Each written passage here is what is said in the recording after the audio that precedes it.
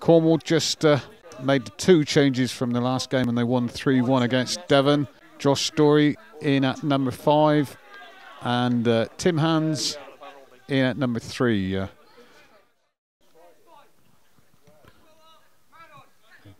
Cornish on the ball again.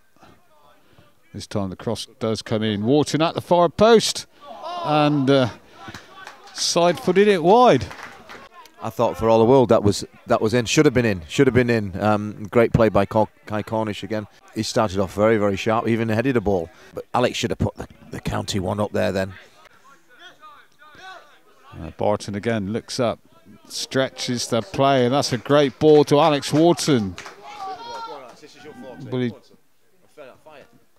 Oh, shot on goal which just inches wide. Bowes again with a throw, but O'Connor read that one, but Berks back in possession again through Harris. And the cross in from Holland, and the effort from number 10, Harvey Yates. Elwell got a hand to it, but Berks take the lead.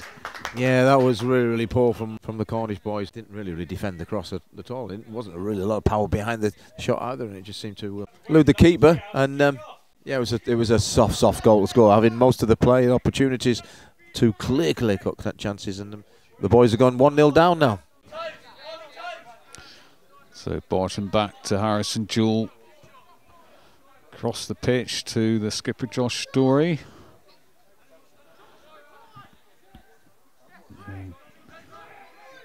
Barton's made the run on this right side, and that's where the ball's gone. And yes, it's over McCaughlin. Barton just couldn't keep his feet, but cross comes in. Barton, nice little ball to Kai Cornish. A little bit of quick feet work by Cornish, but not the end product.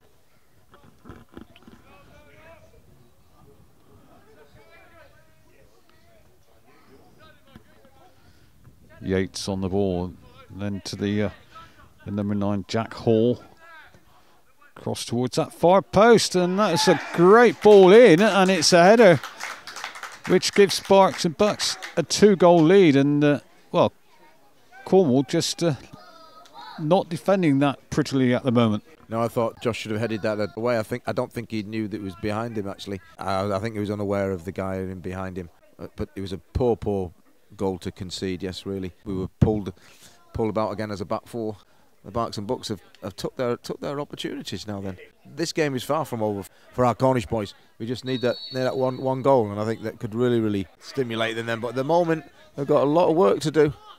Now the referee paces out the 10 yards. Cornish with the free kick around the wall. Keeper didn't expect the ball to bounce up and hit him, and then there's a foul conceded by Cornwall. Short free kick, Tucker to Cornish, outside the hands, and then Cornish again on the ball. O'Connor is inside, looks to have a shot, he does, but Parslow right behind it. So the 2 Cornwall central defenders up for this corner. Cornish gets to it first, back to Tucker. This time another cross in. Oh, Berks have 2 attempts to clear it. It's still on the edge of their penalty area. Tucker with another cross, finds O'Connor to Alex Wharton. Towards that far post, and well, was it a cross or a shot? But doesn't matter because it's in the back of the net. Oh, that's a cross all day long. That's a cross all day long. But we'll take that. We'll take that. And then just building up to that, 2 or 3 minutes, building up to that. There was a little bit of momentum and impetus, and yep, I've claimed many of those myself. It was a great shot by Alex.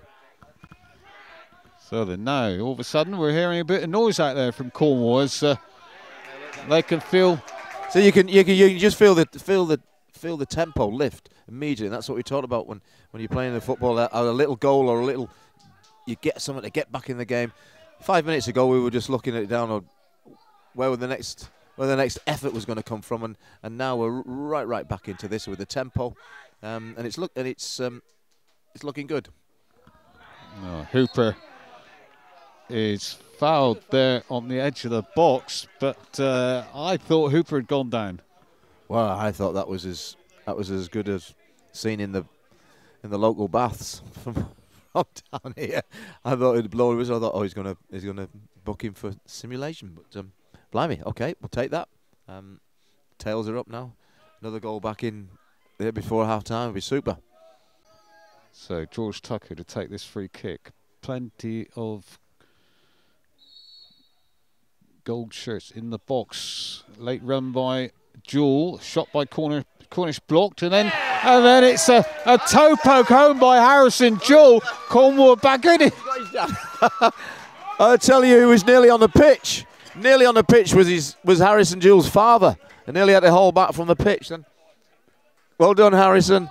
It was nothing that Cornwall haven't deserved this half.